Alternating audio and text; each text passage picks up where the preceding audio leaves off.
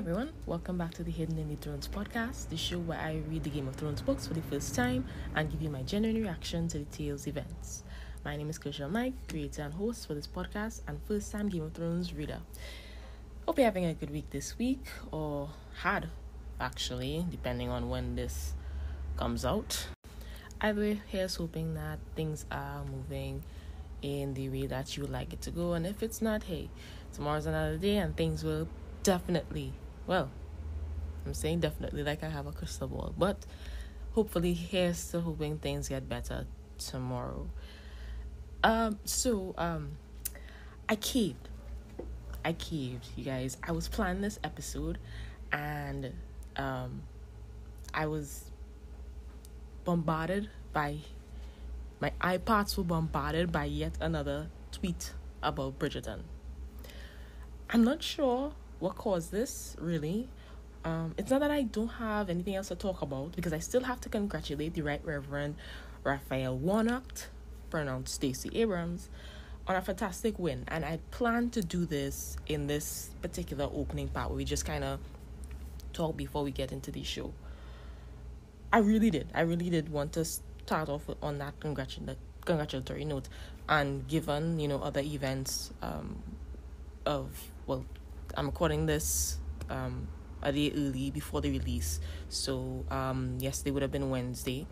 And Wednesday the 6th was a pretty busy day in the United States. Probably in the next podcast, I'll be able to talk about that a little bit more. Because it went from celebratory to really, really depressing in a matter of minutes. But my brain saw the tweet. And I was just like, you know what? Let's just get this over with, yo. And so I'm planning the episode. And I was going back and forth between planning and hearing Thank You Next on violin. And I was just bopping, I mean, my personal opinion is that it felt out of place for me. But it was still really cool to see them, kind of dancing around. Given that it's a period drama, and then hearing Thank You Next, it felt kind of out of place, but it was also kind of cool. So, other than that, the barbs are ridiculous. The second-hand embarrassment moments are delicious. I live for second-hand embarrassment. If a show has second-hand embarrassment, it's already great. If you can make me put down a book, a show for days on end, you have a really good show already. And I cannot stress this last one enough. There is a black duke on my screen. Je répète, there is a black duke on my screen. This is not a drill, people. Shondaland strikes again, and she ain't never missed a target yet. And he is fine as hell. He's not just there as some sort of specimen or something. Well, he is a specimen, but he's not just there as a spectacle or something. He's fine as hell. Oh yeah, baby. Thank you, Shonda. Oh my goodness. I don't know. I didn't know if I had the emotional strength to finish the series. But I did, and I'll talk about that in the next podcast as well. But I was, in my mind, when I was watching it, I was thinking, with the tiny moments thus far, it was going to be quite the shindig. That was like my initial thought, and I wasn't wrong. It was quite the shindig. I saw a couple of people disagreeing that they didn't really like the show, that I don't know if this was supposed to be irony or what, but or maybe they just really didn't like the show. They didn't like the show. They didn't think the lead was that handsome. To that I say, and it to me it was a good show, because I like Regency period books, and I like that kind of stuff. So it was a great show for me, at least. I had a good time. And I in my mind, I'm trying to get out of it. I'm trying to get out of it. No. But I'm kind of still, my mind is still kind of in between period time and, well, that particular time and between now. So I started speaking in the accent and everything, and I didn't need to. But I ended up doing all of that. And I had to listen to some soca music and some dancehall to kind of reset my mind. Because, like, I have to remind myself, hey, you're Trinidadian, you're not from there. And the realities of it is so much more different. So, come back. Shondaland can't be capturing your mindset right now. And I just, it was a great show. It was a fantastic show. Just to round it up, it was a fantastic show. Anyway, congratulations in order for Reverend Warnock on his win in the Georgia Senate runoff. Congratulations. Clappers to you. Yes. I didn't doubt that he would win though. I don't know how many people did, but I never doubted that he would win. It didn't help that his opponent was just trying to find a respectful word, but I don't think that I can. But she was really awful from like the start. She just went after his character. She did get racist at a few points in time, but what's new? That has been the entire Republican campaign from day one. So I'm not surprised that she lost, to be honest. She fought I'm kind of surprised. I'm not surprised as well. I definitely knew that Reverend Warnock was going to win. He, as much as possible, tried to stay on top of issues, and his opponent did not help matters with the way that she fought her campaign. That's basically what I want to say. She did not help matters by the way she fought her campaign. She was not speaking about issues, but she made it seem as if she was speaking about issues, but she was really targeting the Reverend Warnock. And I mean, he ended up winning, and I'm happy for him. The only other race that I was worried about was the Ossoff Purdue race. I really was worried about that for the whole season actually, because Purdue was. If I'll check it after, because I could be mistaken, because I wasn't paying attention as closely as I should have been. But Purdue was pretty much tagged to be it. I can't remember if Ossoff won in the November elections or not. But given Georgia, I knew that there were a lot of Republicans who would have gone out and voted. So that's like the only one that I was really kind of concerned for. But I'm glad for Reverend Warnock and Stacey Abrams and her team. Oh, and for those of you wondering, yes, we do have CNN in the Caribbean along with a lot of other things, so we know what's going on. We don't just play on the beach all the time, guys. Okay, we know what the hell is going on in the world, and we pay attention, and we know things, right? We know things. Listen, and most of all, I empathize with the exhaustion that elections must bring. I really do. So for Stacey Abrams and the state of Georgia to rally and pull this off, when I know that everybody must just be absolutely, the entire of the United States must be so absolutely exhausted at this point of all the nonsense that the Republicans keep putting out. It's commendable. TNT had elections in September of 2020. That's last September. And the run-up to the elections was just as exhausting. It was the experience from hell. I don't think we've ever had an election that has been this bad. And it still hasn't gotten as bad as it did Wednesday. But I don't think we've had an election that was this bad. Let's just say that, unfortunately, politics is politics around the world, and that certain parties that fall into certain positions or find themselves in certain positions after elections tend to take the piss when they don't have their way and stress everyone in the entire nation out at once because they can't have their way. it's the same thing all around the world. So I know what you guys are feeling. I know what you guys are going through. It's not as, our situation was not as bad as, but we understand the stress that you guys go through all the time. I know I'm not saying taking the piss because of Bridgerton. Listen, taking the piss is probably one of my favorite English phrases of all time. Taking the piss. I know I probably didn't use it right either, but taking the piss is probably like, it's great. I love it.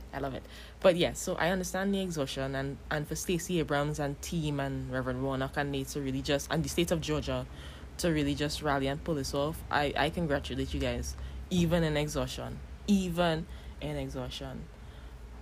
know we have other things to talk about concerning Wednesday's events. And maybe we can talk about this next podcast because it's only Thursday, and I know by the time you'll get this, the other one, it'll probably be Monday or so, God willing. And I really just want to give you all time to digest what the hell really happened on Capitol Hill. But for now, congratulations, Reverend Warnock. I can say now, congratulations to Senator Ossoff on your wins. And I'm rooting for both of you. I hope y'all go in there, y'all make a difference. Y'all really give the Republicans a run for their money. And I hope y'all really, I hope y'all win. I hope y'all win at the end of the day. I'm rooting for y'all. You all are the ones that I'm rooting for all the way over here in the Caribbean. Yeah, girl. I said it. All my Republican supporters, y'all can log off if you want. But I said it. Yep, it's a Caribbean woman in America's business, child. How does it feel?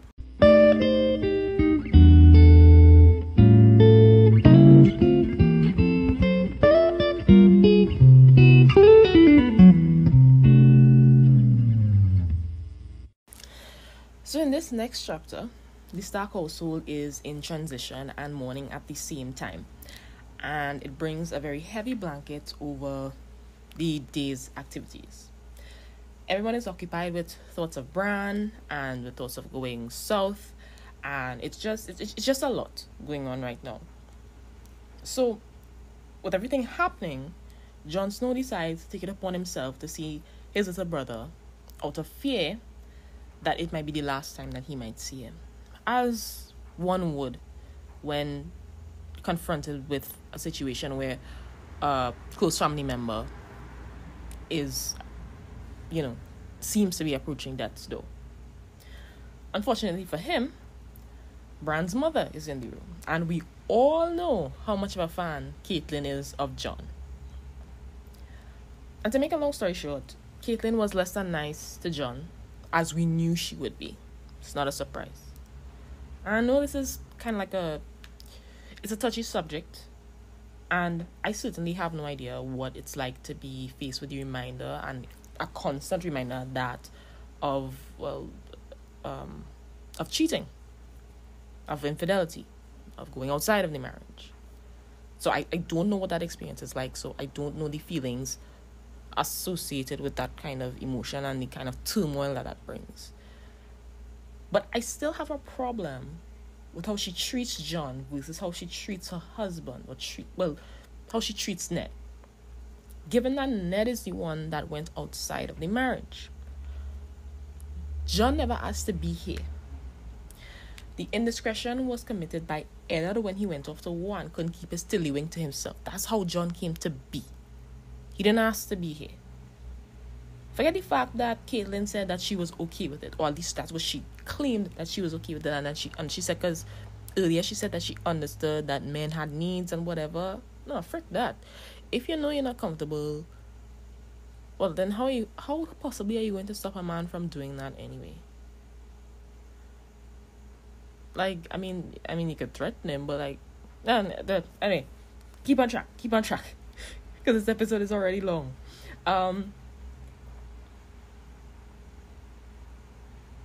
At the time, because at the time Catelyn was pregnant for Ned with Robb, I believe, because they had the same age, and she didn't really love him, And she went by rote because that's what lady of the houses do. So she was kind of like saying whatever ladies of the house to say. It's okay. They need to keep. They need to They have needs and they need to be tended. They need to be tended to, and yeah. But she's still not to blame in this instance. I'm not blaming her. Ned is the one that's to blame. Jon is the victim here out of all of this. And while I understand that she's hurt, not just by Jon's presence, but by everything that has happened with Bran and with her children leaving, I can't condone how she treats him. I really can't. I'm so sorry about it. I can't condone that.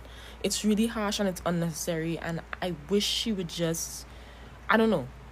I mean, it could be solved by sending Jon away, but Ned doesn't want to send Jon away. So then you have a kind of like a predicament there. And I feel at this point the issue should be taken up with Ned, but because she has to remember that Jon would feel just as Catelyn has feelings, Jon also has feelings. They're both human beings. And the person that she needs to be mad at is Ned. And Ned should have been dealt with accordingly. A long time ago, this situation should have been dealt with accordingly. She should have given him a real ultimatum. She didn't want to. Again, I'm not blaming Catelyn at all. I'm not blaming her. I know it's a tough situation. Again, I don't know what this is like. So I'm not judging her. I'm not bashing her in any way. I'm not trying to bash her in any way. This is not her fault in any way. All of this happened because of Ned. But I'm saying that given the situation, a boat was missed to kind of totally confront the situation and come to a proper conclusion and come to an arrangement that would fit everybody. But that boat was missed, and now she's living with it, and she's continuing to live with it every day. The harshest line in the chapter and the lowest, dirtiest point for me is when she told Jon, "It should have been you." And that to me was quite disrespectful. I know she's in grief, but it was disrespectful and it was wrong. And what sucks even more is that she meant it. And that's very, very sad. In terms of literary things, I didn't notice anything. I was just kind of sad about how she treated Jon. Jon eventually does go off to the wall in the end after saying goodbye to Robb and so on. But I didn't really, it was nice to see that he and Robb had a good relationship and that Robb didn't have a problem with him. It's just the mom. And to some extent Sansa, but y'all know how I kind of feel about Sansa already. Or if you don't, well, we'll find out. Okay. I think this chapter I'm too far ahead. That's why I thought I talked about Sansa already.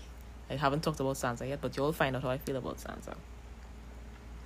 But yeah, I don't like how Catelyn treats Ned. I don't like how Ned is a lot. Well, I don't think he notices, but I don't like how Catelyn treats Ned, and I don't like how the situation hasn't been confronted if it's such a big issue.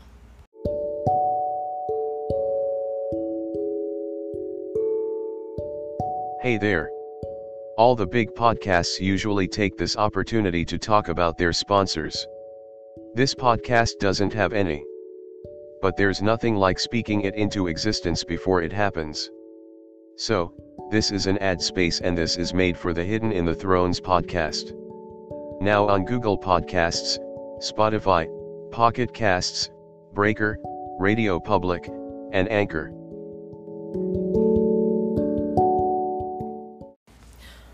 The following chapter details the wedding between Khal Drogo and Daenerys Stormborn. And I am just completely in shock that they really let this 14-year-old marry this over 20-year-old, and everyone is acting like everything is just Gucci. Like it's a normal day in the park. Well, I guess it is for them. Anyway, So there's several things about the ceremony that bothered me, and I know people are gonna say I'm nitpicking, but I don't really care. It's my show. First of all, the whole throwing the coin thing. So there's a point where the women dance in the wedding, the women of the Dothraki tribe dance in the wedding, and then the Khal makes it drip on the dancers. Not rain, he makes it drip. He throws like one coin down, and then they all scrabble over it so like they could get the coin. Like that is just the pinnacle of noob for me at this point. But I do understand that they were trying to secure the bag, and I do understand that it was a different time, at least in that particular time. But it's a no from me, dog. It's a no from me. On the bright side, on the less dark side, for all of 2 seconds, Dani had a strip club in her wedding.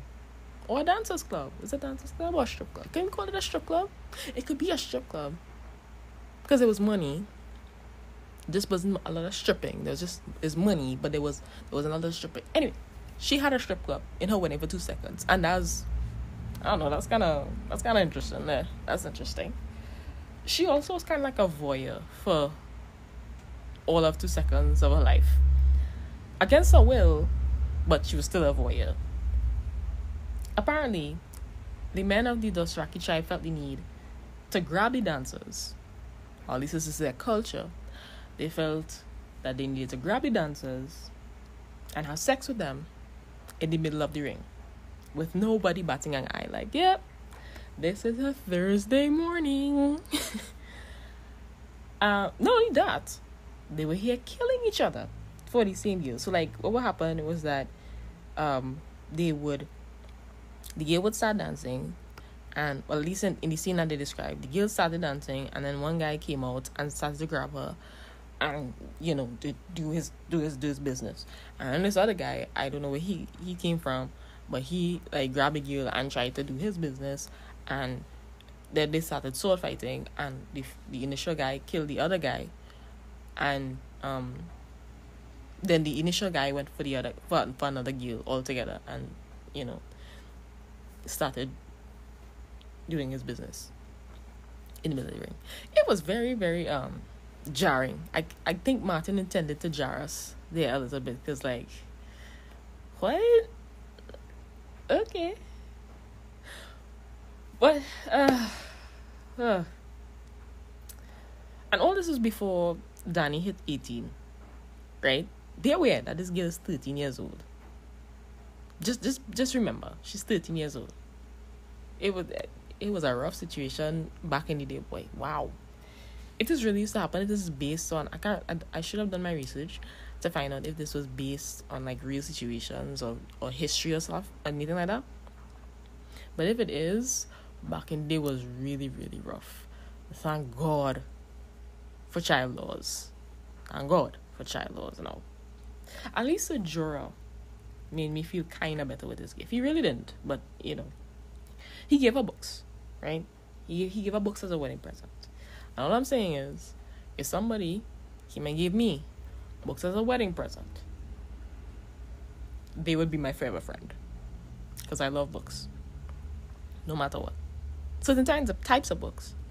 So I mean, if you'll ever hear me come on here and announce that I'm getting married, you guys know, I'll probably give you all some genres to send, but yeah, y'all would be my favorite friends if I told y'all I was getting married and then you guys sent me books. Y'all would be my friends forever and ever and ever.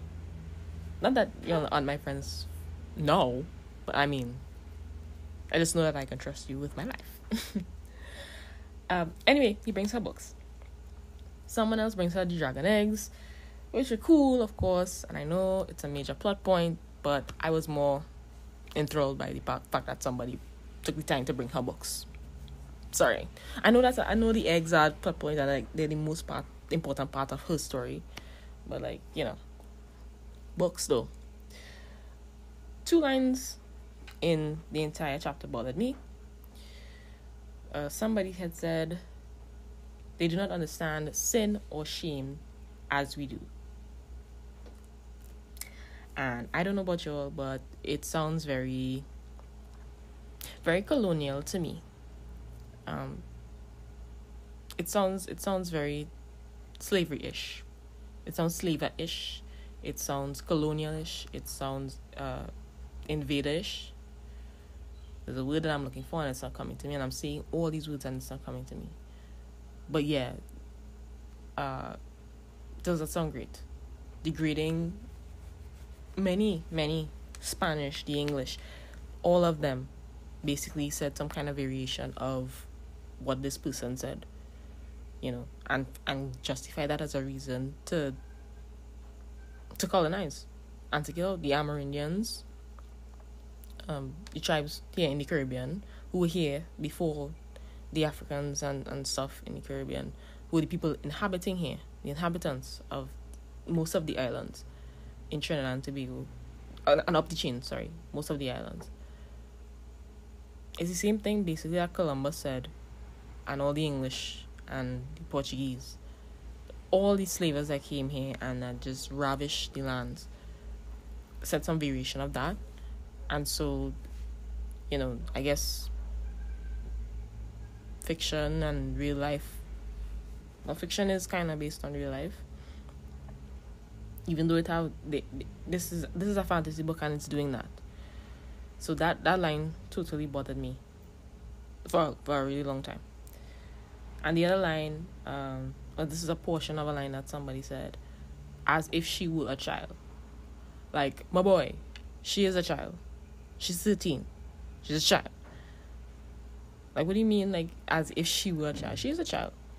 You're just greedy and selfish and power hungry and disgusting. And you all just don't care about her development. And that's why you all think she's adult enough. She's a child. She's a child. And nothing's changing that. She's a child. Last thing. The love scene. Not going to condone it. You can make it seem as barbaric. Is that a word? You can try to make it seem less barbaric and as gentle as you want. Can't condone. This girl's 13, this man is 20-something. And she obviously would have been hurt. Even though at the very last, but it was kind of like, it was consent under kind of like duress, because what she was gonna do, run away? Just kill her or something. She didn't really have a choice. She thought she didn't have a choice. Felt good after a while. She did feel good after a while, but she didn't really have a choice. And it's a no from me, and that is where I'm going to end the episode. Thanks for joining me today. I appreciate your esteemed company. Leave me a voice message if you have the Anchor app. Leave me a tweet if you don't, at TurbulentBookW1 or at MissMike772. That's MSMIKE 772. I'd love to hear your thoughts. Please, no spoilers, but I'd love to hear from you guys on these 2 chapters that we talked about today, and other thoughts that you would have about Game of Thrones before these chapters. Be sure to subscribe. We are now officially on 6 different podcast stations: Google Podcasts, Spotify, Breaker, Pocket Cast, Radio Public, and of course here on Anchor. We're on YouTube as well, Turbulent Bookworm Podcasts. It's the home of Hidden in the Thrones podcast, as well as the future home, hopefully, of many other podcasts to come. So thank you for listening today. I appreciate you and your company today and always. Stay safe, stay focused. Folks, I'm gone.